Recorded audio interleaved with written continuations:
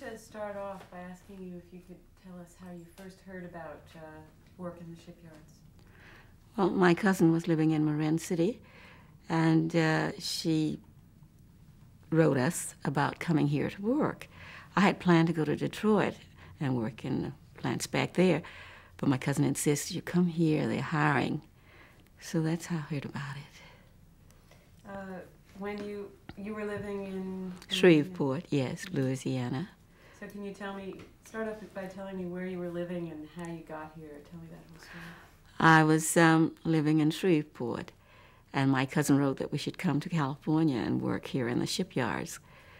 So I agreed, and so I got my ticket, and everybody chipped in a little money to give me. So I rode the train here. It was just unbelievable, but to me, I was young, it didn't much matter at that time. And I sat on my suitcase from Shreveport to California because they had 2 coaches for colored people, as they call them. And when it got to Shreveport, they were filled. So I sat on my suitcase all the way for 3 days to get to Marin City. And my mother prepared my food, either in a shoebox or a paper bag, whatever. We couldn't go in the dining cars. Colored weren't allowed in the dining cars. So after getting here, it was just unbelievable. I'm excited, young, and happy. Know I'm going to make $1.20 an hour at least. Made that a week back home, $1.50. So I dashed to the shipyard, and the people said, "Sure, we'll hire you." Oh, I'm thrilled. So they said, "But you have to join the union." Great, all right. Dash over to the union office. Lo and behold, they said, "We don't take colored people." What? That's all right, I just want to work. So I go on back to the people, and then the union decided, well, we'll form an auxiliary for colored people. Whatever, I don't know. After that, a lot of us, I guess 300 or 400, I don't know how many, stayed out of work. We just didn't report. And we had a strike. Yes, we did. Because why do we need an auxiliary paying regular dues, having no rights whatsoever? So we had this one fellow from Chicago named James, who was a musician, but he was working in the shipyards. And Mr. James said, "Oh, no. We are going to strike. We'll stay out until we can join the regular union, or none at all, whatever they decide." So they threatened us with firing us if we didn't come in and work. I said, "No, that's all right, we're staying out." We did. And the judge in San Rafael, the Judge Butler, ruled in our favor. They had to admit us. So had to break down all kinds of barriers here in California, not back home. There were places in Sausalito, the drugstores. You couldn't sit down and eat at the counter. You could take something out. This is California.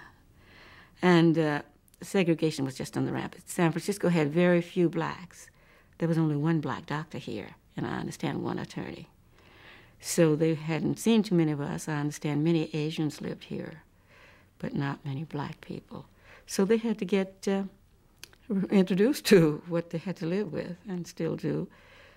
It was an exciting time. Yeah, I was just going to say, take me back a little bit to what excitement you felt when you heard about this job. It's an awful long way to go from Louisiana to California. It must have been, were you really excited that finally it was? Yes. Can you describe that for me? Well, I had never been out of Louisiana before, and I don't know if I had ever ridden a train in the state. I doubt it. I was just thrilled, just ecstatic with joy to come to California. I'd heard California, the Golden West, and all this. I was disappointed after I got here, but coming here was just the joy of my life. And then, as I say, we wanted to do the right thing with the Japanese bombing Pearl Harbor. Everybody was aware of that.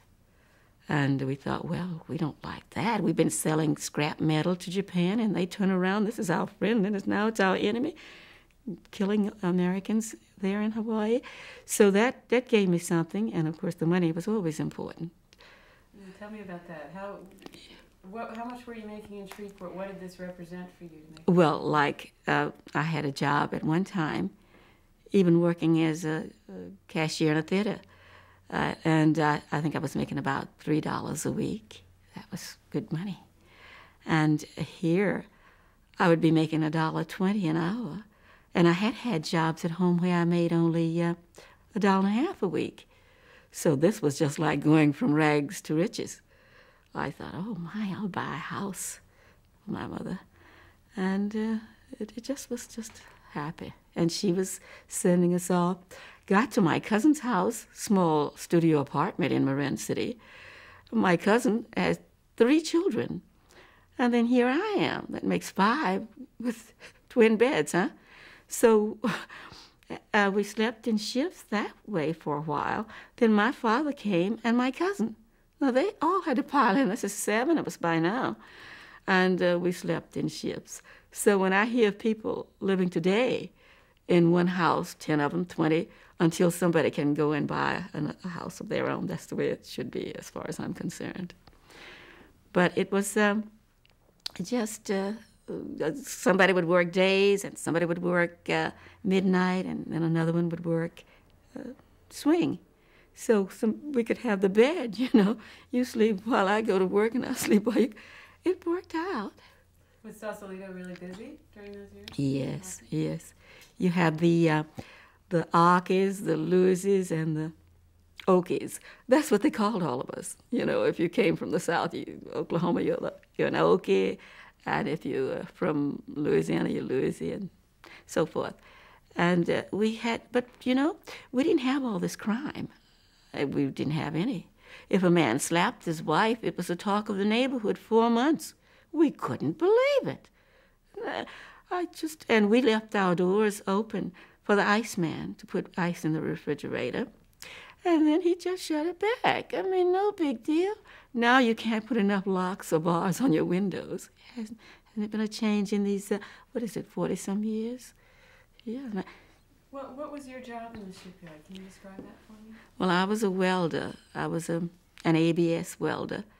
I had my training and then took the test and passed it. Certified welder, whatever you call them. And I welded sheet metal together for the ships. I was working in the hold of the ships many times. I never saw any white people around me. I guess that was my job, to go down there with all this black smoke getting in my nose. And now they talk about asbestos and asbestosis. So we didn't know about that then, and I didn't even think about it. But I know at night I had to clean my nose and get all this out. And I do not have asbestosis, thank the Lord. It was hard work then, what you were doing? Yes, oh yes. You had to pull these heavy lines, and of course you had leather suits and goggles and gloves and a hood on your head to pull down and look through that. But pulling those lines all over the ship was quite a thing. We were talking before about the work you were doing and all in the shipyard, and I wonder if you can tell me if it was what your experience as a woman were there, how that work changed you, or how you were received as a woman. Wasn't received well at all. The men resented it, even in wartime, but they tolerated us. And we didn't get, I think one woman made foreman, a white woman, and no blacks during the 2 years I worked there from 43 to 1945. So it was just something they just tolerated. Did the experience give you any sense of, what did the experience do for you? Well, young, it didn't bother me that they acted so different towards us. Not really. But Mr. James is a person. And of course, in my later years, I am the other person to deal with. I changed, you see, from when I was young, and now today it's a whole new ballgame. Yeah. Did you, what happened as the war wound down? Were you Well, a reduction in force. Yeah, they started laying people off. And of course, being the females and all, I think most of us went first. And then we went to, I went to try and find another job. That was just about out. I wanted a job welding again. You can forget it. I mean, we don't have women doing that kind of work. In fact, they wanted me to go back to being a housewife and mother. I mean, wash the clothes, cook the meals, scrub the house. I mean, but I just couldn't do that. So I went to the telephone company and tried to get a job with the ad in that day's newspaper. Well, the lady looked at me and she said, "I'm sorry, the operator job is filled." I said, "But this is today's paper. We don't have anything." And she was embarrassed too. You can tell they do what they have to, I guess, when they're working. And I said, "Well, all right." She said, "Well, you could get a job washing dishes." I said, "No, thank you. I don't want that." We're going to have to cut. We need to just pop in another camera roll. Yeah. That's okay. Yeah. To your right, Spencer, marker. You had talked about all the different people who worked together in the shipyard. Did everybody get along well? Yes, I don't recall anything serious, among the employees. Some of the supervisors was a little hard to get along with. They abused their authority. But was that also true outside the shipyards? Talk to me a little bit more about what was going on in Sausalito and all that. Well, we just wasn't allowed to, eat in the restaurants or buy property there or anything like that at that time. And, of course, I lived in Marin City, and it was just neighbors were white and then us black and maybe Asians next, and everybody treated each other with respect and concern and care. So, as I say, it wasn't any crime, and we got along better than we did with the people that's supposed to have been integrated a long time. And most people that lived in Marin City came from the South, most of them. Mm-hmm, mm-hmm. So there were just legal restrictions that yes. affected... Yes, it did. Mm-hmm. Okay. Can you talk to me a little bit more about what the work was like? And I think the plane was flying overhead and we were talking about how hard the work was.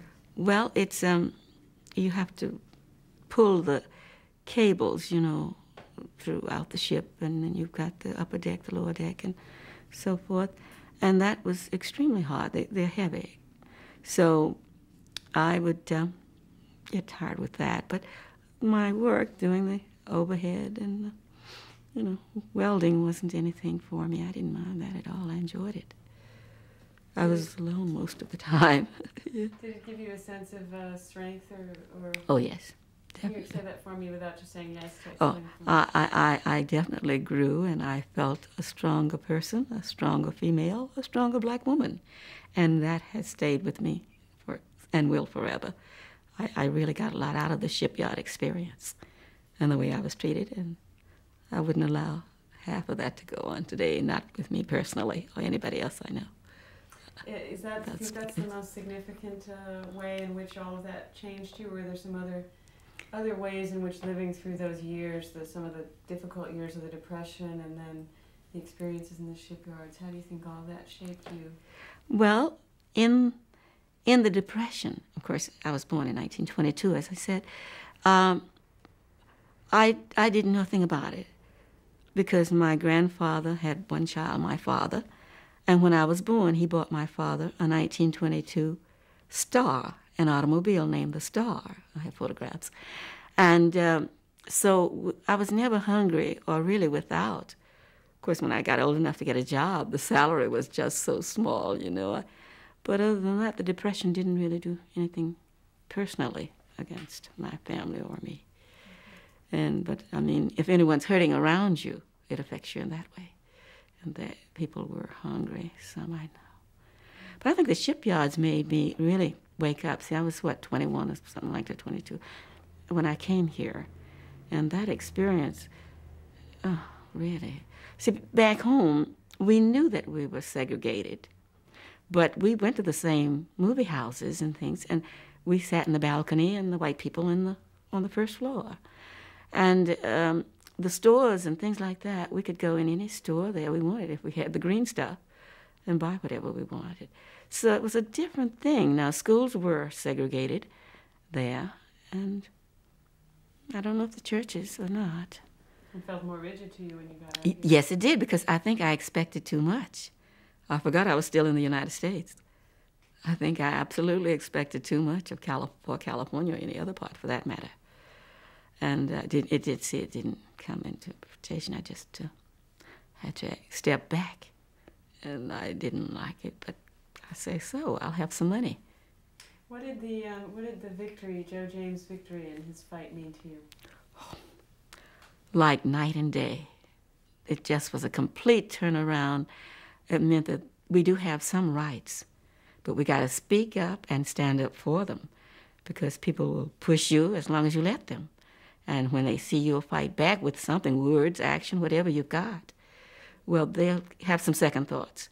And it just made me strong to see this strong black man coming out of Chicago to tell them, oh no, we're not joining an auxiliary. We will be accepted in the regular union or none at all, and then we'll take you to court.